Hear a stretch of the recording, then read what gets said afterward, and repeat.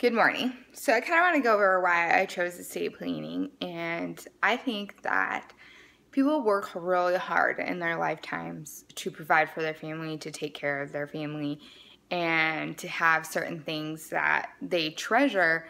And I believe that they should have a say of what happens to those things after they pass, and that they should be able to have a say in how they take care of their family after they pass.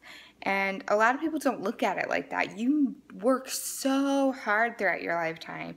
And majority of Americans do. I know we know about the 1% of people who, are born into money, but most of us aren't. And the fact that we don't take measures to protect that, we do identity theft, security, we invest, but we don't invest in our afterlife, in our future of our family, and we should do that.